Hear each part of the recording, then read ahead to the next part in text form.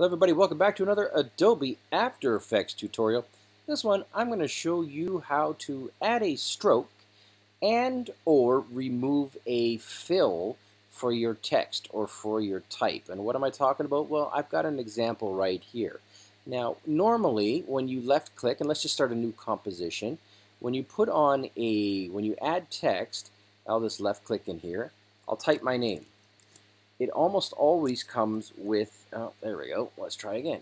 It almost always comes with fill activated and no stroke. And in some cases, especially if you're in a motion graphics world, you don't want a fill, you want a stroke. It gives you a little more flexibility. So let's go ahead and do it. I've gone ahead and added in my name.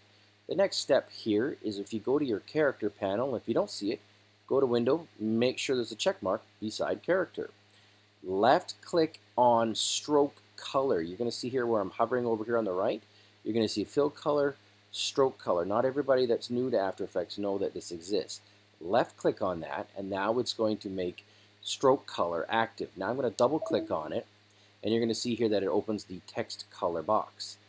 When you go ahead and move it, I'm going to move it up here to the top right to make it red.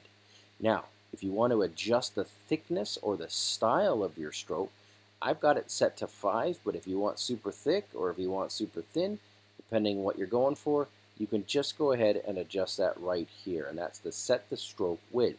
Now there are other adjustments, but again, I just want to teach you the basic effect. Now we're almost there, but you're still going to notice that the inside has the fill, the black default fill.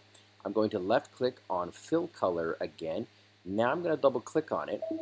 And instead of selecting a color from here, which is what a lot of people are tempted to do, what you want to do is you want to left click on this little box down here. So you'll see it here.